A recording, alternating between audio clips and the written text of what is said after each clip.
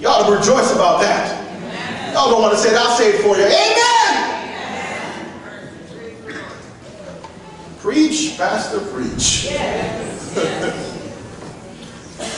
Let's wrap this up.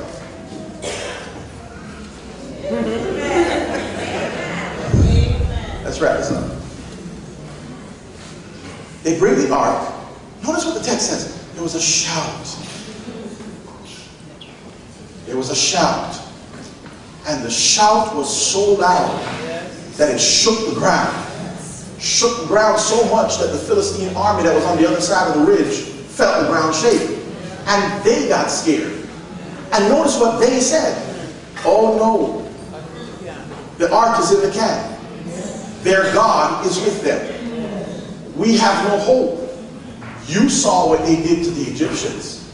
Notice how the power of God always goes before the battle of God. To remind the enemies of God that they stand no chance in heaven or hell to overcome the people of God. But God's people can be defeated if their focus is not on God. Amen. When your focus is on anything other than God, you fail. When you put your faith and your trust in institutions, whether in the church or outside the church, you will fail. It will fail. The church will fail you if your faith is in the church. Y'all ain't hearing what I'm saying.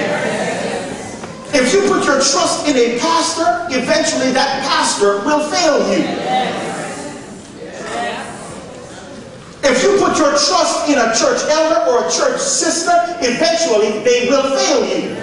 Why? Because all have sinned and fallen short of the glory of God. Don't look at me and think I'm so holy, and if you get beside me, you got an automatic pass into God's ear.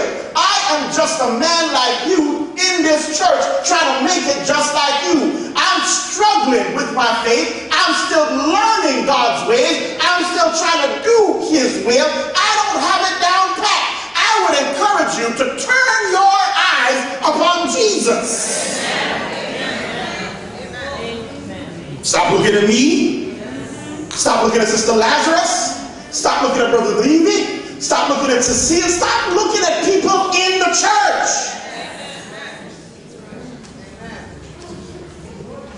I want to tell you how I know your focus is not on the Lord. Because whenever two people in the church got a problem and one of them said, I ain't never coming back here.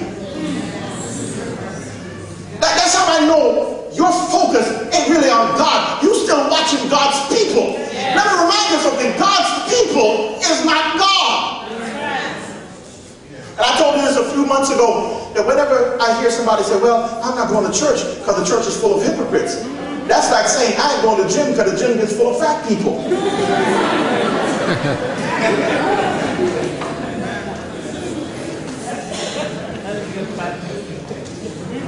And by God's grace, I'm one of them fat people trying to get slim. Praise the Lord. Come on, Cabell, we can do it. We can do it. We can do it.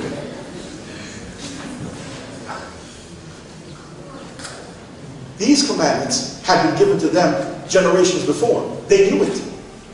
Don't put nothing else before me. They get all riled up. Oh, have you ever been in a church service where everybody gets all riled up? All riled up. They're singing songs fervently and gustily. And everybody's all happy. And there's good sermon and good music. And everybody feels great. And then you say, let's go out and evangelize the world. And two people show up.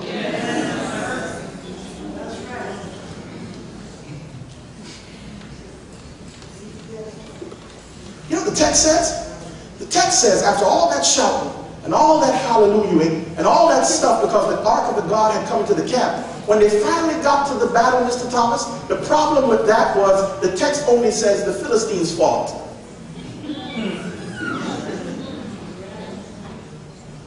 Nowhere does it say Israel fought. Just the Philistines. You know why? Because they thought, if the ark is here, we don't have to try as hard. Oh. Now let me deal with the Adventist idol.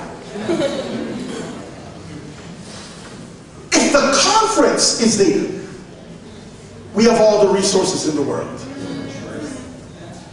If we just show up on the Sabbath, then coming on Sabbath is good enough. If I only eat Worthington and Loma Linda,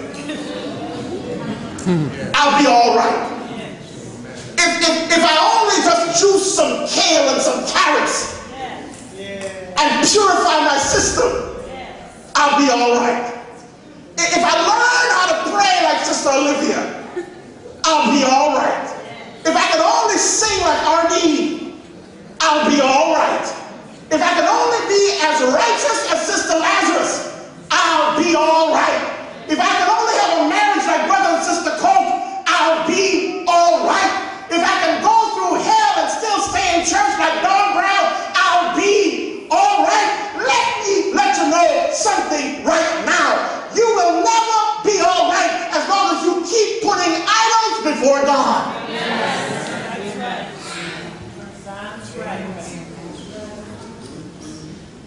For some of us, the idol is the institution of the church. Oh, man. I'm not talking about the local church. I'm talking about the Seventh-day Adventist church. We get so proud when we talk about general conference, and we get so proud when we talk about certain of our buildings, and we get so proud about our organization, the way we're structured, and we get so proud about how well the church is doing, and we get so proud of the church, and we believe that Ted Wilson and all the other ones that are in charge of the Lord's church are the end-all and be-all of God's voice and His righteousness. Keep your mind fixed on Jesus. The same God that talks to them is the same God that can talk to you. All you've got to do is open the Word of God and let Him speak. Some of us got Bibles we haven't opened in a long time. Sitting down at our coffee tables collecting dust. Dusty Bibles make dusty Christians. Here's one of the biggest idols, Cecile. Remember the Sabbath day to keep it holy. 6 days shalt thou labor, do all thy work, but the seventh day, hallelujah, is the Sabbath of the Lord thy God. As if the Seventh-day Adventist message begins and ends, Otis, with the Sabbath. As if it begins and ends only with the speaking of the Sabbath, the theology of the Sabbath, and all the things that go around the Sabbath. There's some people that put more faith in the Sabbath than they put in God to try to pay their mortgage. Amen.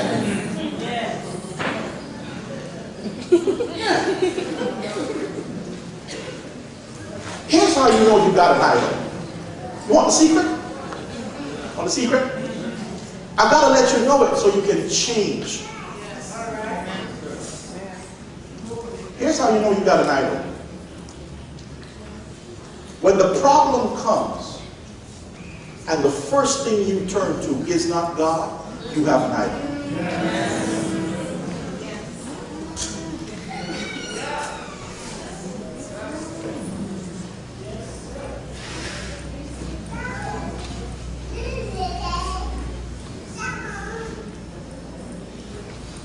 My life right now is going to hell in a handbasket because I don't have finances.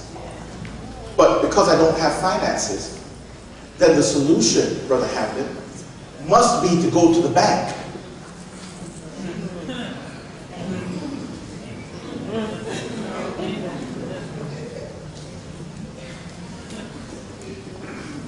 My love life is spiraling out of control. I want somebody. I need somebody. After all, we were made to be companions for one another. And because I desire and yearn for attention and affection, I will go to jdate.com. Okay, we're in church. I'll put it differently. christianmingle.com.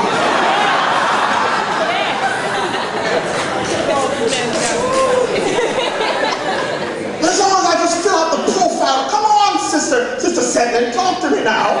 Somebody just fill out the profile right, and try and make myself look halfway decent in the process.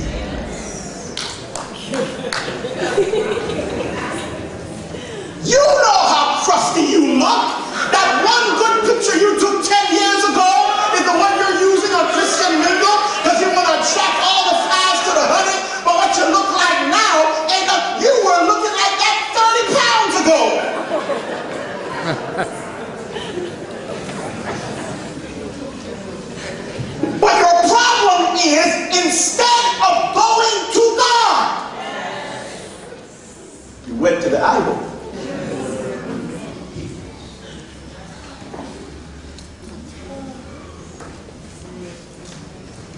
problem with an idol is that it looks so much like God, the longer you stay in front of it, the more you'll begin to believe that it is.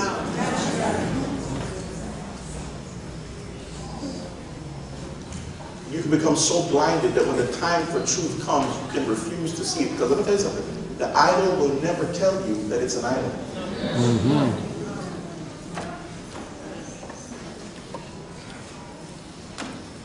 Put your hopes in things eternal. Amen. And on the firm foundation that I am God all by myself. I don't need anybody else. I can handle things all on my own. I am the Alpha and the Omega. I am the beginning and the ending.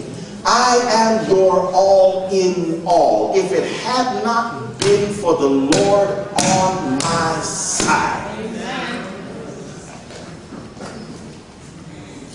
So my appeal to you today is give up your idols. Amen.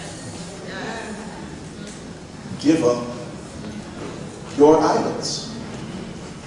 Give up your idols. Pastor Addison told me a story the other day. I'm going to use it till it fits. So the other day, he said he was somewhere. And Brother Shaw, a man came up to him, older gentleman comes up to him and starts talking to him. You're looking so good. Thank you. You're looking well. Thank you. How are things? Oh, they're good. Man, you look healthy. Thank you. For half an hour. This man is talking to him, pleasantries are being exchanged. Addison is just standing there, just trying to look cute. I emphasize the word trying.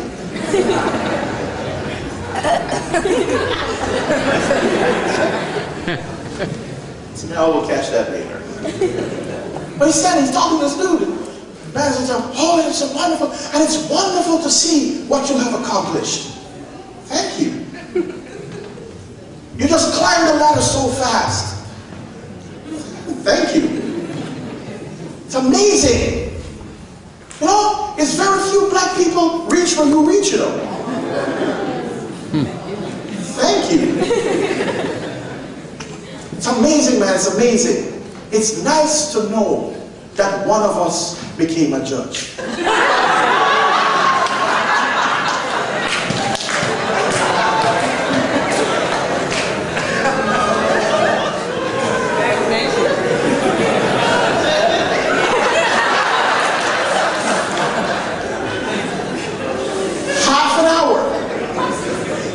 When he finally realized that this man was confusing him with somebody else, he didn't have the heart to tell him. It ain't me. He just said, thank you.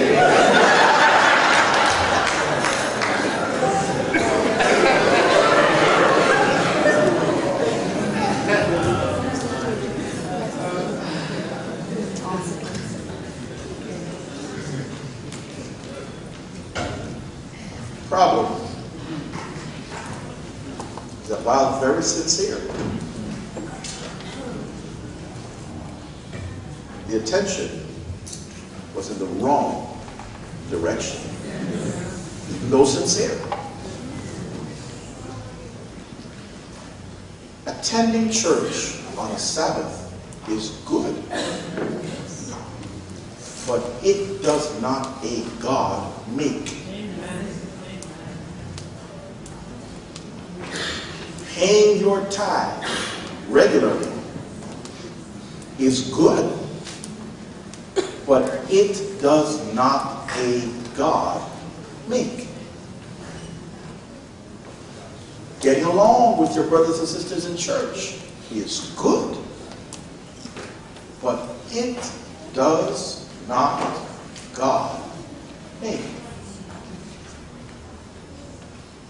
Turn your eyes upon Jesus. Look full in his wonderful face, and the things of earth strangely dim in the light of his glory and grace.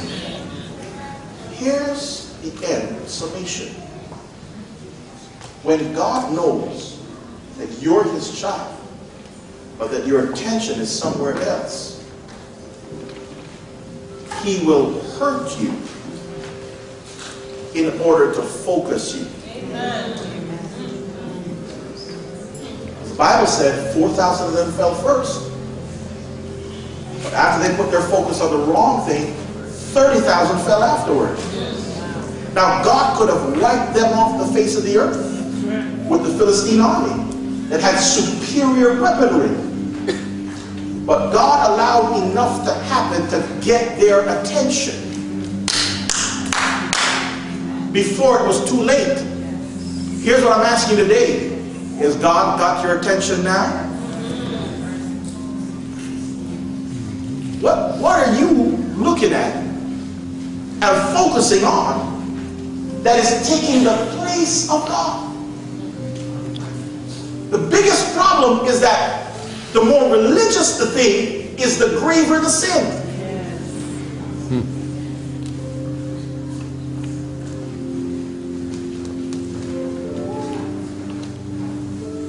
Don't presume to know God unless you've spent time with God.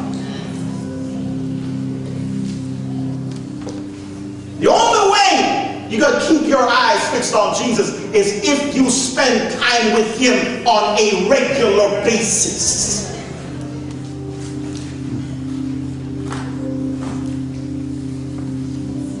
Some of us believe, well, if I got the Bible and I got the hymnal, then I can worship. Y'all ought to learn how to worship without the Bible and without the hymnal. Here's why: there's going to come a day when you ain't got no Bible, you ain't got no hymnal. So you got to put the Word of God up here, the songs of God right here, so that when the time comes, you can still lift up your eyes unto the hill from whence cometh your help.